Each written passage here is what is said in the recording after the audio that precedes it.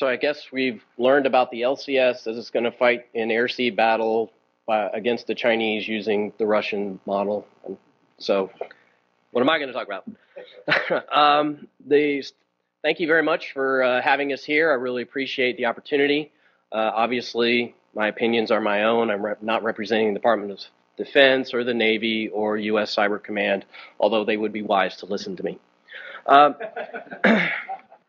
So let me just go ahead and start with our pretty pictures here. Dr. Robert Kaplan recently wrote the book appropriately titled Asia's Cauldron, and the situation today in the Western Pacific and the South China Sea is the potential for any number of flashpoints to develop. My article started with the hypothetical scenario, if you recall. Demographic, economic, and social factors combine to create a sense of instability within China. Pressure begins to build on the Chinese Communist Party to divert attention and galvanize their population.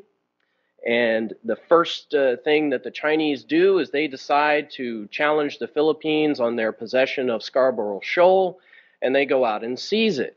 Now, many people would probably argue that in 2012 that actually happened in reality. The United States, of course, just stood by in my article. That was the hypothetical situation. People today would probably just also argue that the United States went ahead and did not come to the direct defense of its treaty ally, the Philippines. But just like I said, in 2012, the U.S. takes a backseat in the dispute, and the islands, in effect, become de facto Chinese. Many, like I said, would argue this is the case. However, in my hypothetical scenario, after some period of time, this brief victory against the Filipinos doesn't really galvanize the population enough. They're still facing social, demographic, and economic problems.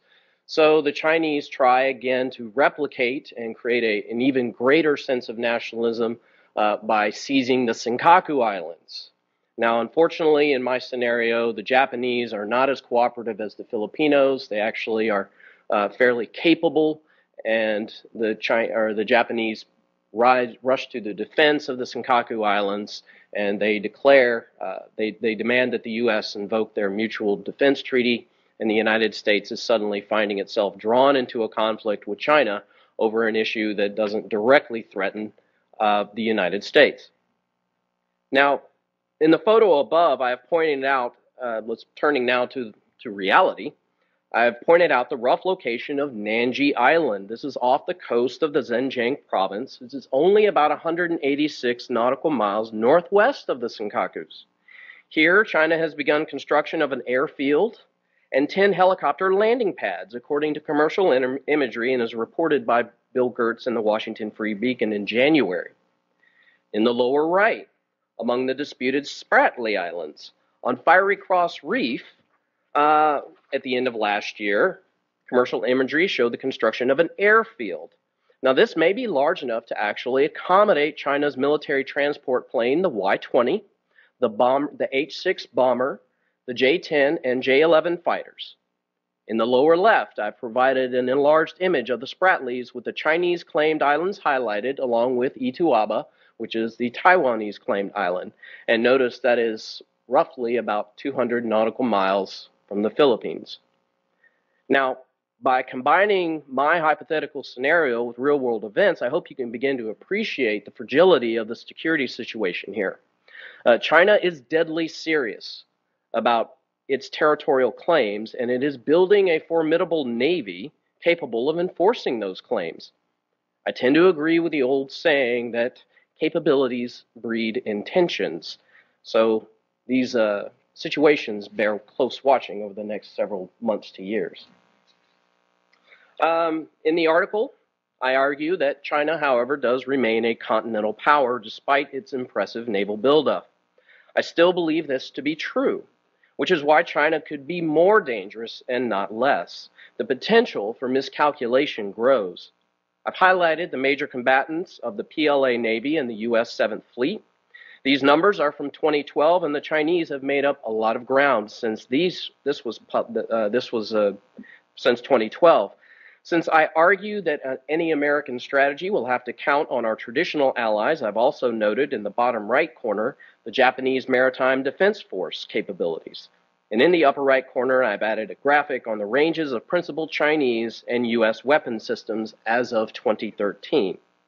Now, I'm not going to stand up here and suggest that the PLA Navy has the operational capability of the U.S. Navy, or even the Japanese Navy for that regard. But, as Stalin famously said, quantity does have a quality of its own. And are we reaching the point, or at some point, the Chinese just have to be good enough in order to, in their capabilities, to overwhelm their adversaries? We may face a similar situation that Erwin Rommel faced. He's famously suggested that any one of my Panzer tanks can take out 10 American Sherman tanks. The problem was the Americans always brought 11. The Chinese Navy and Air Force can sustain a great deal of attrition. We may not be so fortunate. More importantly, none of our allies in the region could challenge the PLA Navy without American assistance. And if you just look at the disparity between the PLA and the Japanese Navy, you can see that there is quite a numerical disparity even just with them. Now, historically, continental powers seek to build navies that can strike at their rivals' vulnerabilities, such as traditionally this is trade and sea lines of communication. Examples would include Imperial Germany challenging Great Britain at the turn of the 20th century, or the USSR challenging the United States up into the 1970s. China, however, is doing something a little bit different. They are building a large navy to expand their region of control, not necessarily challenge our vulnerability. The U.S. is not as dependent on the sea lines of communications around Asia as the nations in Asia are dependent on those sea lines of communication. And by dominating those Asian slots, China gave great leverage, more so over the Asian nations that are there, and many of whom are our treaty allies. Now, before we all start running out to buy our copy of Rosetta Stone and learn to speak Mandarin so we can talk to our new emerging Chinese overlords, I contend in a separate piece that was published in the journal Orbis that China does have some problems of its own. At the end of the day, what we are seeing is actually not a rise of China, but a surge. I argue in the article that converging demographic, economic, and social factors will place a ceiling on Chinese power, causing her to eventually enter a period of decline. And we actually may already be starting to see some of these signs in their slowing economic growth. Their growth rate continues to slow while their population ages and is actually beginning to shrink. They will continue these factors will continue to stress the Communist Party's ability to maintain their, in Chinese terms, their mandate of heaven, their right to rule, as people become less and less satisfied with the state of life in China. Therefore, America's our ability to project maritime power becomes that much more important. Maritime power, as opposed to other means of projecting power, provides policymakers with something very much more important, and that's time. The most important of the operational concepts of space and time and force, I argue, is actually time. Space can always be regained. Space can be regained, forces can be replaced, but time cannot. Time will be necessary to hopefully contain escalation.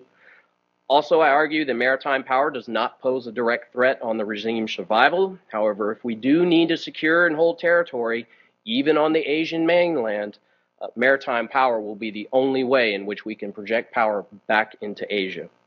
Maritime power provides flexible response options without necessarily a large footprint, and it can take many forms, from traditional carrier battle groups to the small, fast missile boats that some people like to talk about, to theater engagement by both the Navy and the Coast Guard. China is actually, what I argue, is the greatest strategic threat to the United States in the 21st century, and our maritime power and our capabilities are going to be the critical to meeting that challenge. So thank you all very much, and I'll stand by for questions. In the back. Sorry, I'm going to play devil's advocate.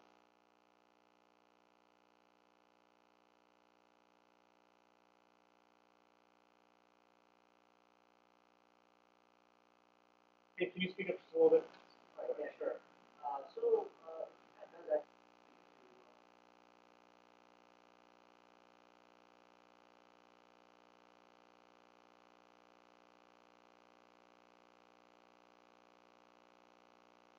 So I note in the article that then Secretary of State Hillary Clinton made a formal statement where she did say that the Senkaku Islands, which are under the administrative control of Japan, are included under the Mutual Defense Treaty with Japan. So in real life, you know, it was formally acknowledged by the United States that we would consider that a violation of Japanese political territory and that we would be obligated to respond.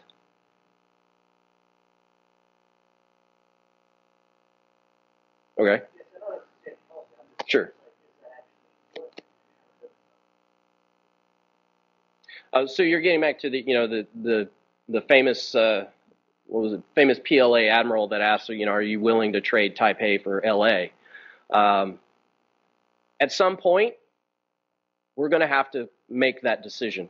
I think that it's more likely, not less likely, that China is going to become more aggressive and not less. And we are going to be backed into that corner because we are a treaty ally.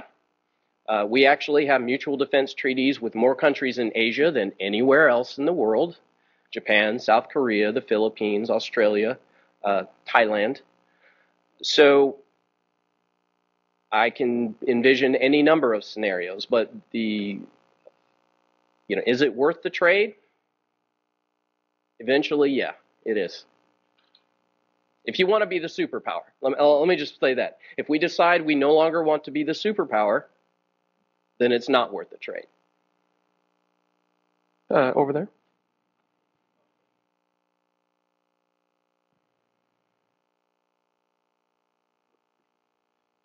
So every time, because I noticed a few of the graphics, they just kind of circle around Taiwan, and whenever everyone discusses the dashed line, they just kind of gloss over Taiwan. How does that figure, if at all, into your thinking about the sort of cauldron?